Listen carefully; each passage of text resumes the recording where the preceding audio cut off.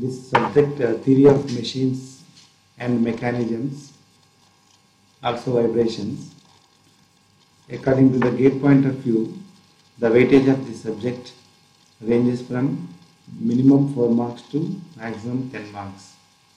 Usually we expect at least 4 marks. On average 6 marks we get from this topic. So basically the subject theory of machines has been divided into two parts. One is kinematics of machines and second one is dynamics of machines. What is kinematics of machines? Kinema means motion. It is in the Greek word. Kinematics of machines, that is, it is purely deals with motion of parts in machines. It is also called geometric study of machines.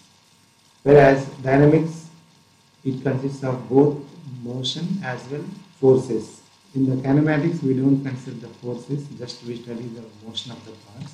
Whereas in the dynamics, we need to consider the forces which arises due to motion of the parts or the forces required to impart the motion. That is the difference with kinematics and dynamics.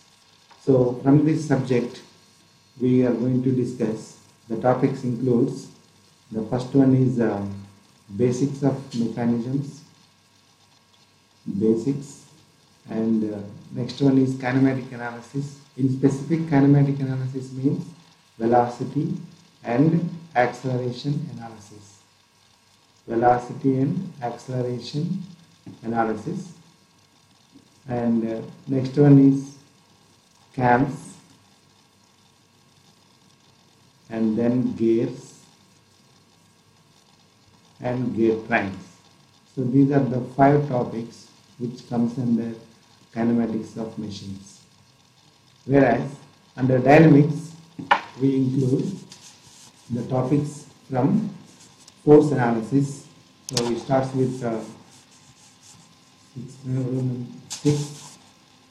5 topics from kinematics, and 6th one, it is under dynamics. Up to here kinematics, KOM, and from here dynamics. In the dynamics, first one we discuss force analysis of planar mechanisms, and next one is flywheels. This is also an extension of force analysis, and governors, then gyroscope, and then balancing. These are the 5 topics under dynamics of machines. And that vibrations, actually it is mentioned separately, it also comes under dynamics only. These all topics come under dynamics of machines.